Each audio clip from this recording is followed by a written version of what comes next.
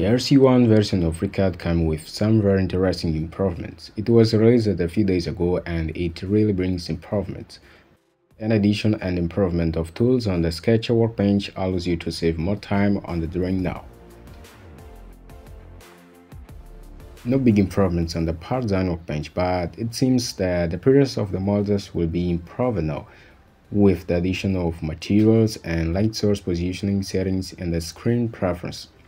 With this material task panel, we can do interesting improvements in the model appearance.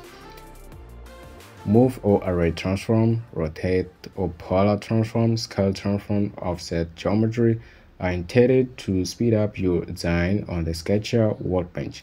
Together with the improvements on the geometry tools, it helps a lot for sure. We can see here the addition of mod M helps to switch between types of rectangles. Just hiding the MK and hiding UK or JK, we can do more things like adding rounded corners and the frame if you need, for example.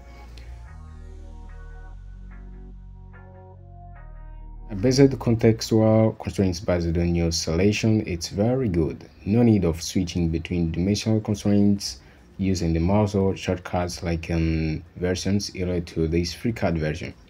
Now the dimensions depends on which geometry you are selecting, if it is a line, arc or cycle, and also if you are selecting more than one line or points.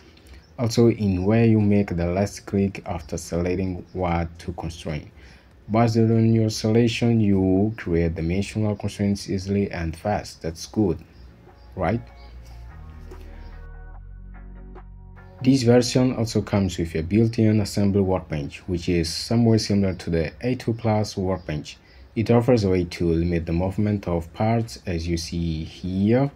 It seems that in this new built-in assembly workbench, we could, for example, assemble a piece of a robot claw and test with the mouse the maximum opening of these claws. The Test Draw workbench comes with similar improvements of Sketcher workbench, a context dimensional system based on your selection.